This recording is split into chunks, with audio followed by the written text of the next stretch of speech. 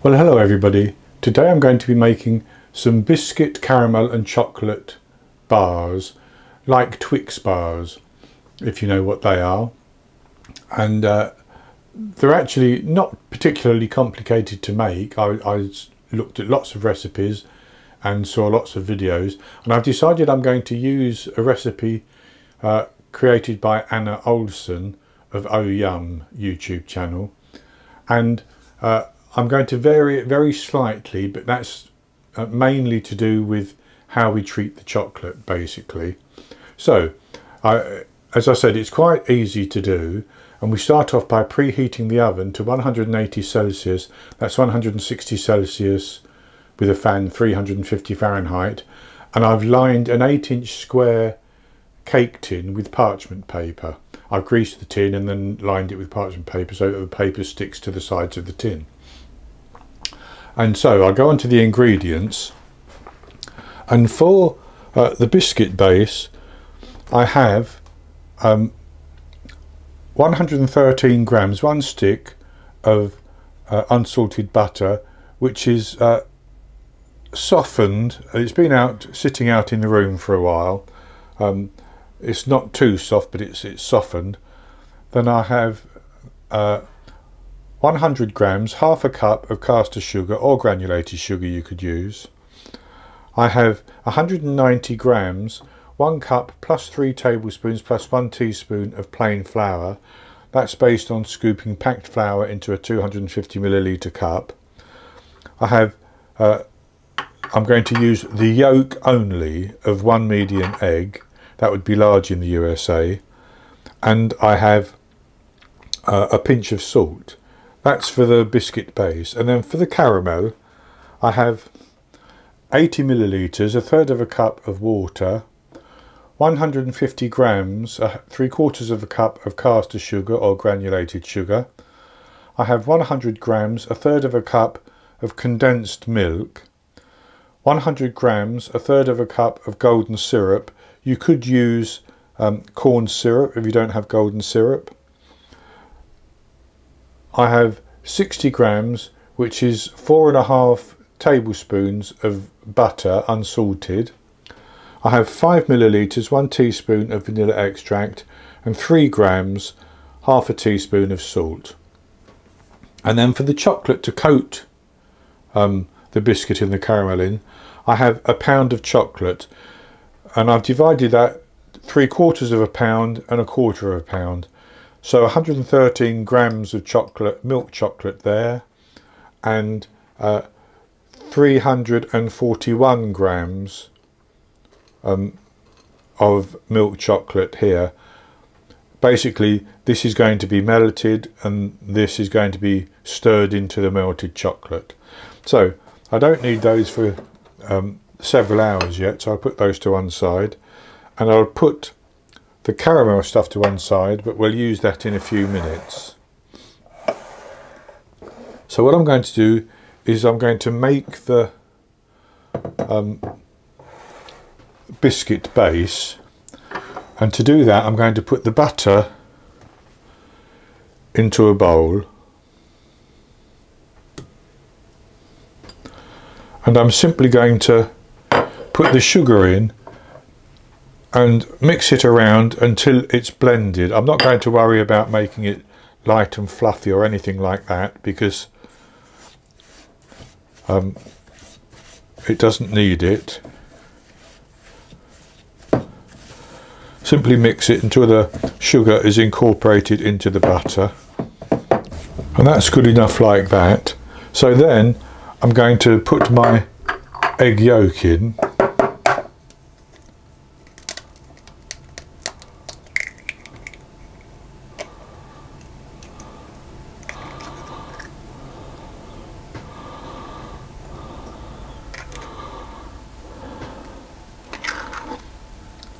and I'm going to simply blend that in as well.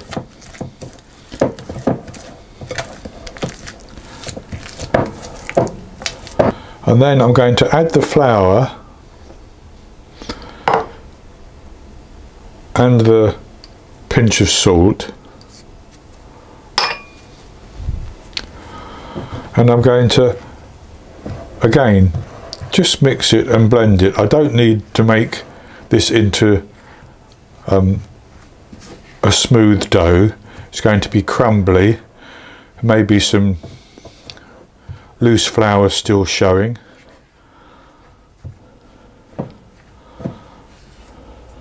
So that actually doesn't look too bad. What I'm going to do is I'm going to tip that into my cake tin.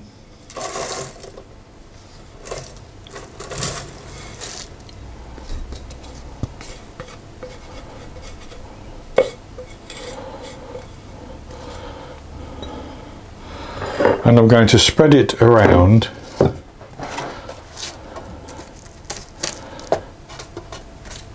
to get it fairly level and get it pressed up against the sides. I'm going to press that down to compact it.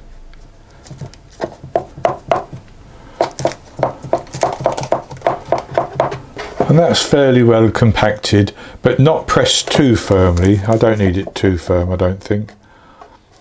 So then I'm going to put that into the oven and I'm going to bake it for 15 minutes.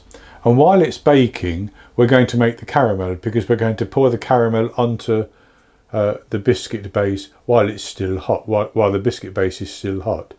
So I'll put this into the oven and then we'll do the caramel. I'm going to put the water into a saucepan and then I'm going to add the sugar and the condensed milk, and I'm going to heat those on a high heat, stirring all the time until the mixture starts to boil.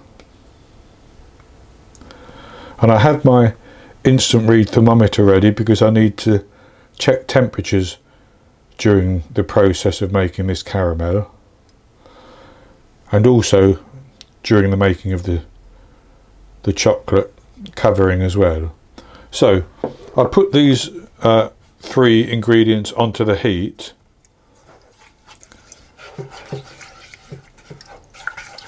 and then bring them to the boil. So that's just starting to boil. So what I'm going to do is I'm going to pour in my golden syrup, and then I'm going to turn the heat down to a medium heat, but I'm going to continue stirring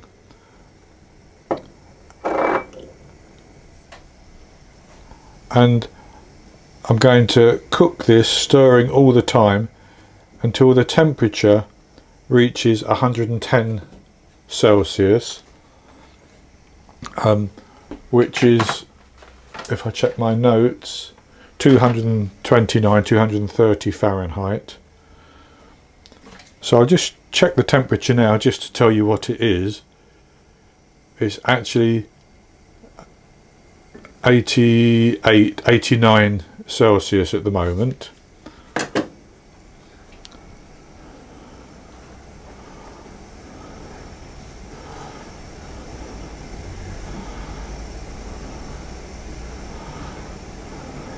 And as you can see, it bubbles and foams quite a bit, which is why you keep stirring it. I could have used a slightly larger saucepan, but I think this will be fine.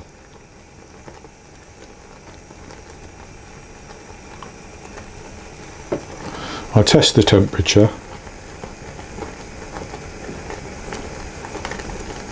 There's 110 now. So what I'm going to do is I'm going to put my butter in,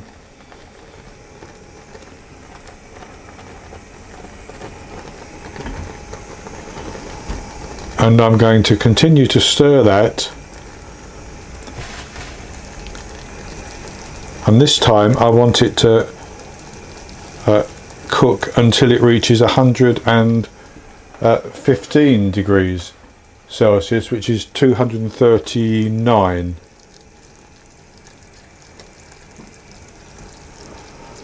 Fahrenheit.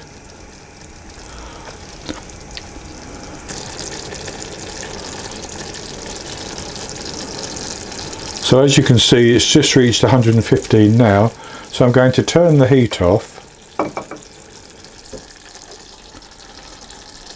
and now I'm going to sprinkle in my salt and stir that in, and also my vanilla extract.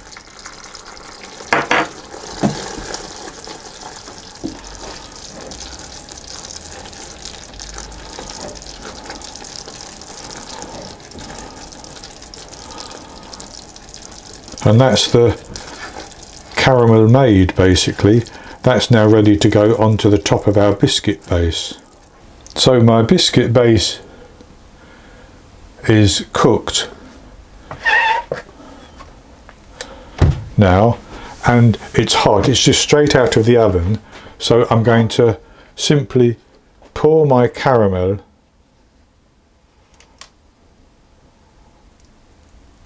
over the top, like that.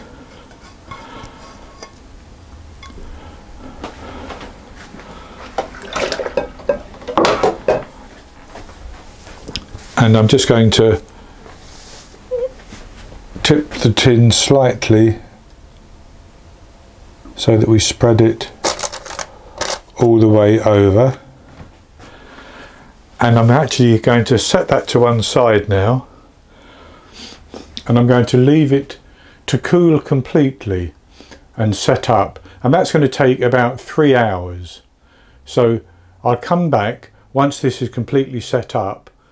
We'll take it out of the tin and cut it into the pieces we need, and then we'll temper our chocolate and coat the Twix biscuits.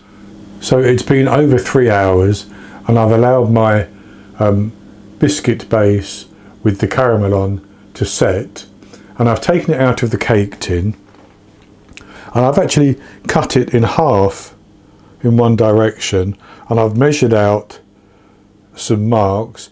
I'm going to cut, I think you can get of this half size, you can get 10 across each of about 2 centimeters. I've got 9 here because I measured slightly inaccurately, but I'm simply going to cut them down like that and transfer them for the time being to a baking tray.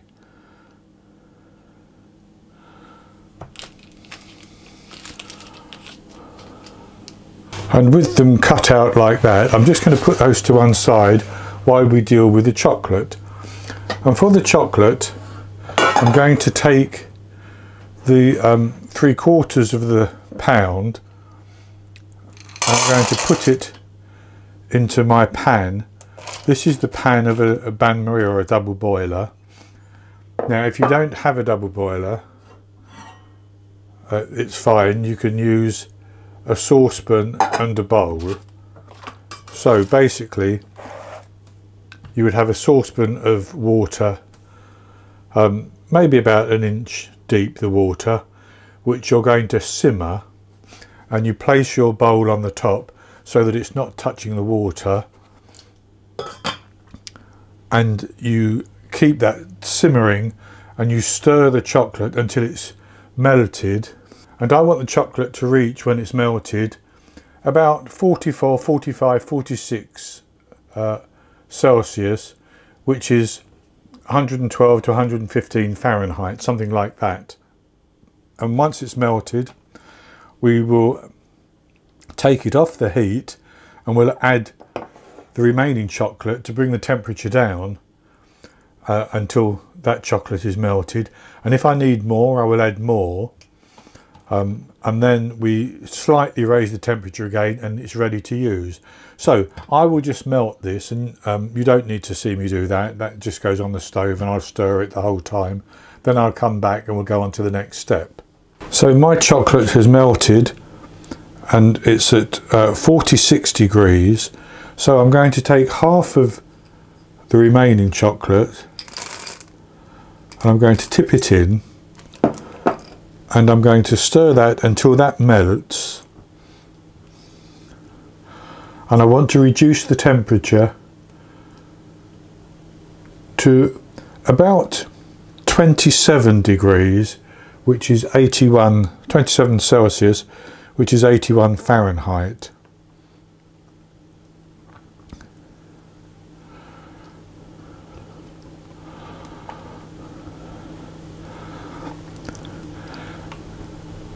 And so once this first batch of chocolate has melted, I put the remaining chocolate in and melt that as well. And if any of it doesn't melt, you can always take it out once you've reached the temperature you need.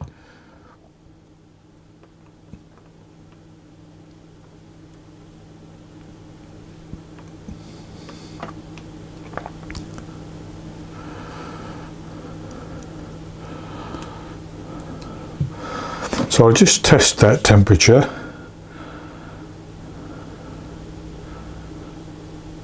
And that's at 36. And I want to go down to 27. So I'm going to put in most of the remainder and stir that.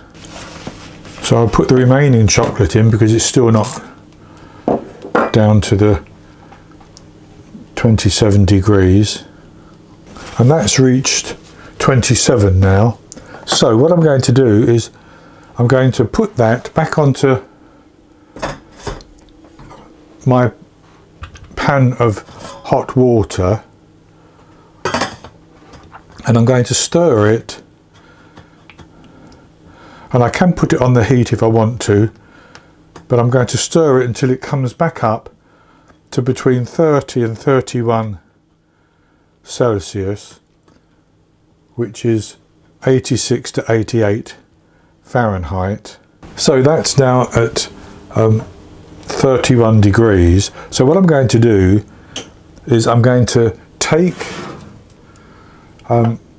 each of the biscuits and I'm going to dip it and place it onto another parchment lined baking sheet. And this can get a bit messy, but we'll see how we go.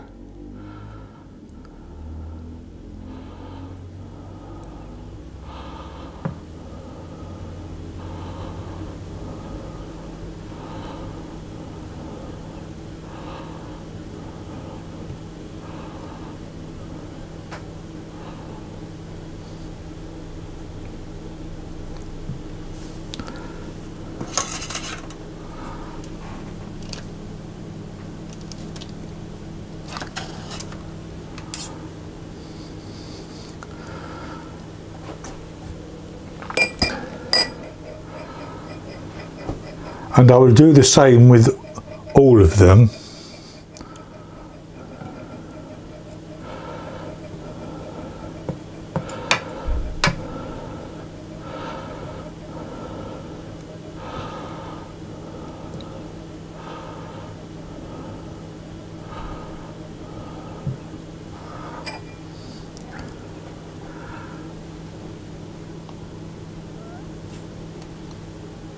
I coated the biscuits and caramel in the chocolate, and then I left them on the tray to set.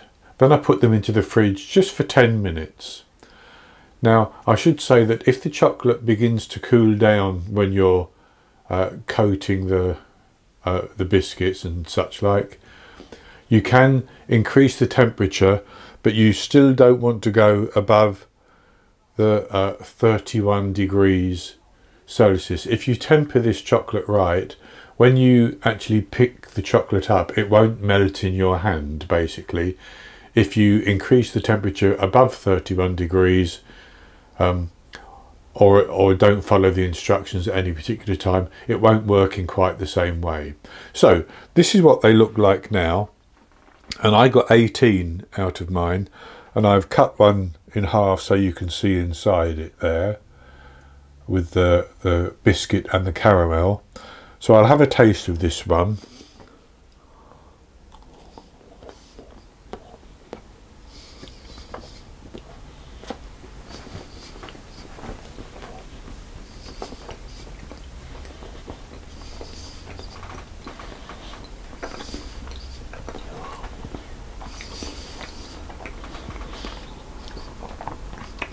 Very, very good. The chocolate was tempered very well. The caramel, nice and sweet. And the biscuit has a slight crunch to it. Maybe not quite as firm. I think if I'd have baked the biscuit for maybe 1 minute or 2 minutes longer, it would have been just that bit firmer and more crunchy, but perfect as they are, I have to say. So that's going to be it for this video, and I hope you've enjoyed it. If you have, please give me the thumbs up below and click to subscribe to my YouTube channel. In the top right hand corner of the screen there will be an eye that you can click on, and that will take you to a link for this recipe, and I'll put a link below the video as well. And I'll be back with another recipe in the very near future. So until then, happy baking.